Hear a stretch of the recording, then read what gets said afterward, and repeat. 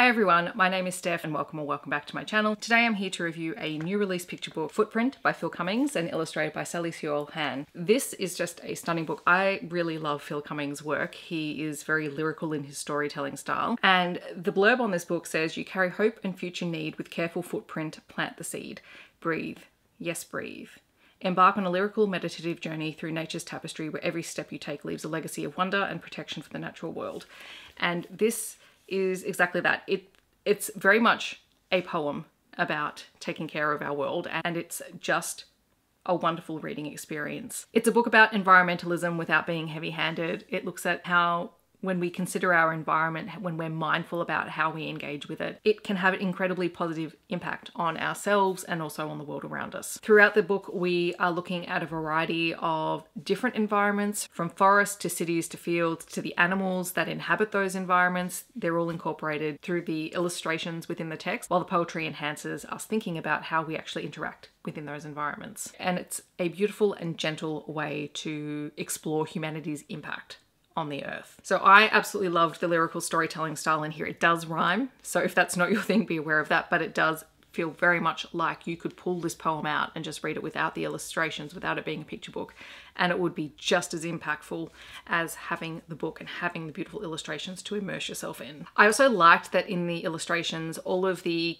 characters that we meet throughout the story, they're all diverse. It's not just your homogenous white person. It is very much inclusive of the fact that humanity is varied and that everyone is valid and everyone's impact is important. The illustrations are just really beautiful in general, but I do love it when we feature a diverse cast of particularly children in books, because all children need to see themselves represented. This book is just a stunning one to include in a classroom because not only is it just a stunning book that gets kids thinking about environmentalism and their impact on it. I mean, if you're doing an inquiry unit on sustainability or the environment, this is just perfect because it's a great introduction into exploring those themes and thinking about, well, how do you interact with the world? How do you impact our environment? What footprint do you leave? And how can we continue to improve how we interact and how we affect the environments around us? So it's a great jumping off point for discussions around that. I would also think that in a middle and upper primary classroom, if you pull the text out, so if you actually gave students just the text from this book to begin to explore and play with the words in here, or look at the poetic form or how the sentences have been structured, there's a lot of power in that. And then to put it back and think about, well, how do the illustrations help to enhance exactly what the words are trying to tell us? Like, there's so much that you could do with that, and it would be amazing. Because the other thing that I love in here is the vocabulary is just outstanding. Some of the words that I pulled out were trudge, precious, cloaked, ponder, resilient, shroud, deftly, nurture, treacherous, scar. Like, these are really great words. They have a lot of depth, they have a lot of meaning, they have a lot of things that kids can do to explore and play with them. And they're all in here. And this isn't a long text, it's not overly wordy. It's a fairly standard, picture book length.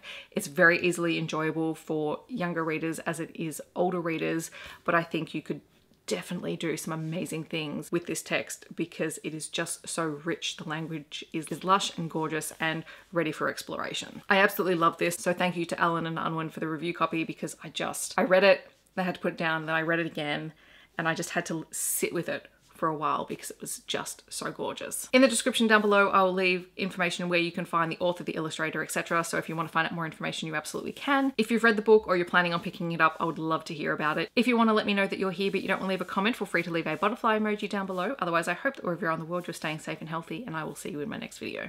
Thanks so much for watching. Bye everyone.